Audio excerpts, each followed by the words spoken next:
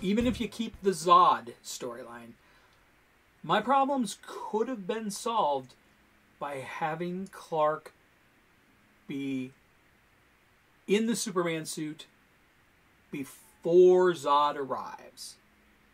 People know who Superman is because he's been going around saving people, using his powers to stop criminals, and, you know, maybe even give him a brief Superbad guy to take out. And seriously, the film should have brought to life that awesome sequence from All-Star Superman where Superman comforts the suicidal girl. That's a beautiful presentation of who Superman is.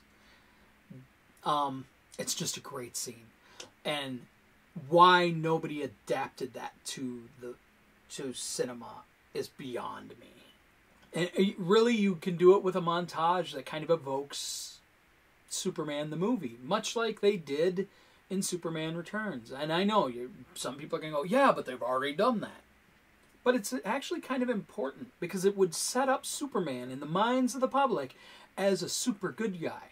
And then, when Zod does show up, when they have this vicious fight that levels Metropolis, Superman is maybe a little scarier to people.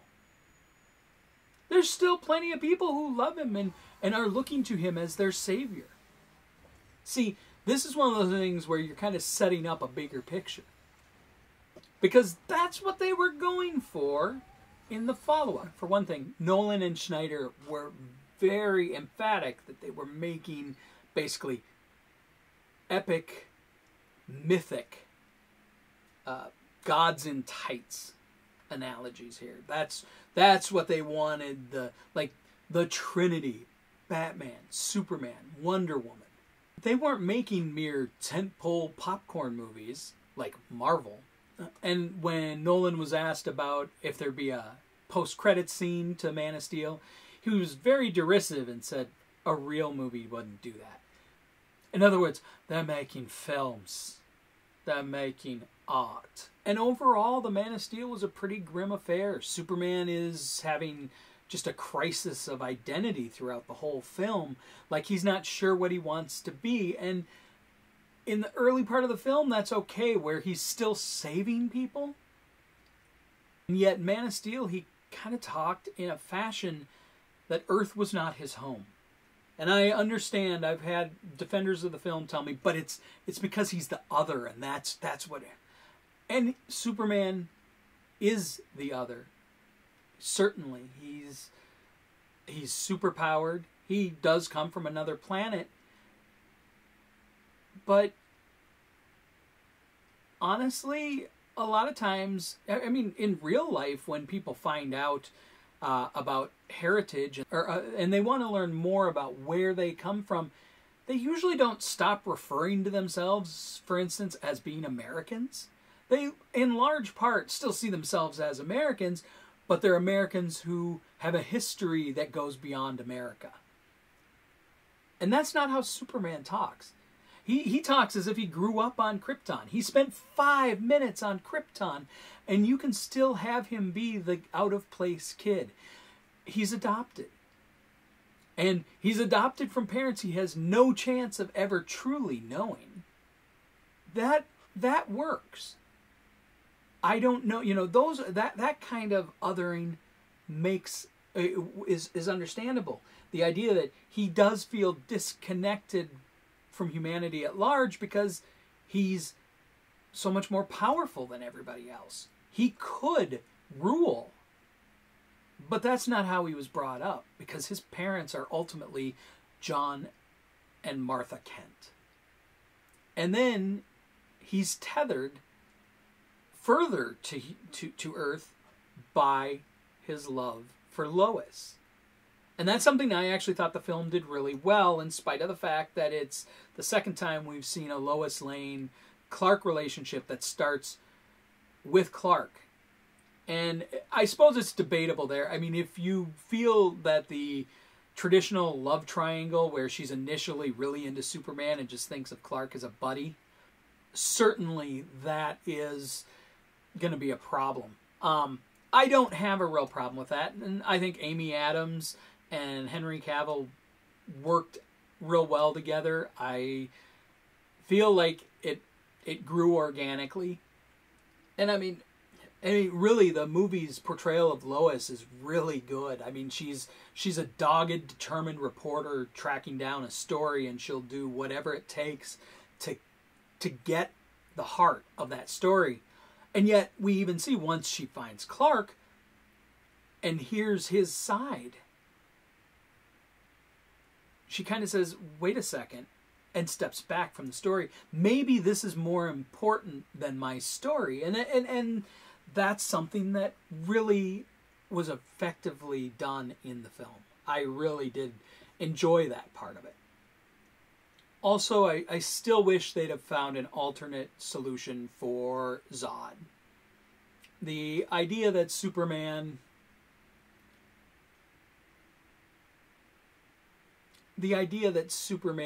had to kill him, that's a problem. Zack Snyder defended the choice by saying the following.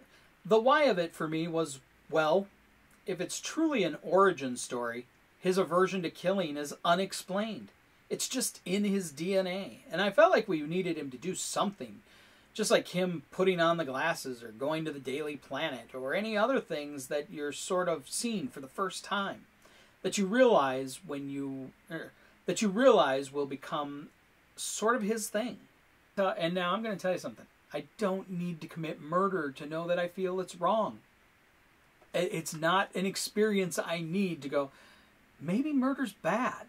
And frankly, it doesn't seem to have carried over into the other movies that he suddenly has a code against killing. I mean, tell me this guy actually survived being smashed through multiple walls. I'm sorry. Superman hits him at super speed, knocks him through walls. That guy's dead. As I said, a lot of talk got made that they really beefed up the action due to complaints of Superman Returns being low-key on the action. But that's, as I said, that's not true. It had some really spectacular scenes. I agree that I would have liked to have seen a few more of like the saving scenes that were really dramatic. Both films kind of misunderstand Superman. They kind of spend their whole movies bummed out and depressed. And they both kind of miss that ultimately Superman should be inspirational. Even though Singer's version tries for that, it doesn't fully succeed at it. And Man of Steel lacks saving other than pretty much this scene. You okay? Again, Superman should be inspirational. And the hard part here is I like Cavill. And I also really liked Brandon Routh. And I felt like I always felt that Superman Returns' failure to restart the franchise was kind of a bummer in the one sense that Routh wouldn't get a chance to really make any more of a mark on the role. He just got that one shot. In spite of kind of fair to middling reviews and some negative reactions, it did make enough money that DC felt comfortable going forward and making a sequel, which was initially just going to be Man of Steel 2. However, DC was kind of looking at the bigger picture thinking we need to get to the Justice League. Man of Steel 2 got pushed down the line. Instead, at the 2013 Comic-Con, they announced Batman v Superman. Dawn of Justice. The plan was to borrow heavily from Frank Miller's The Dark Knight Returns.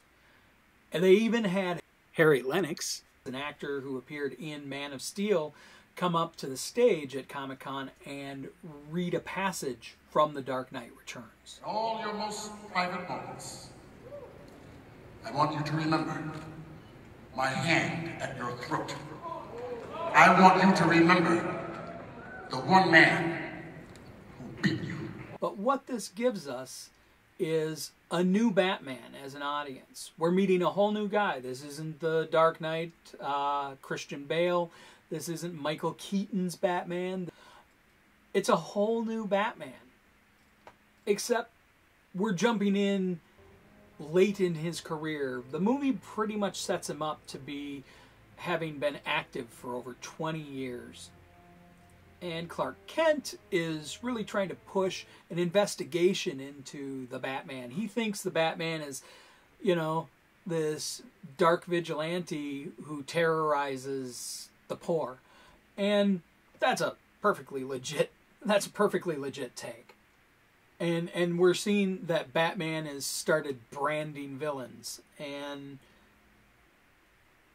which is resulting in prisoners getting killed in prison, which is another reason why Clark is really thinking Batman must be stopped.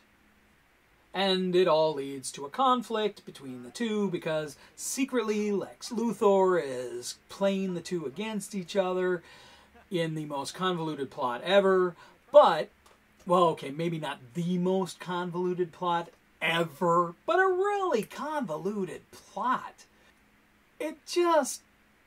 Okay, but let's back up. Let's backtrack. The film is also establishing, and they have montage of Superman saving people, that there are people almost to the point of worship. And that's a valid take on the story, to the idea that there are people who don't trust Superman, and there are people who trust him way too much.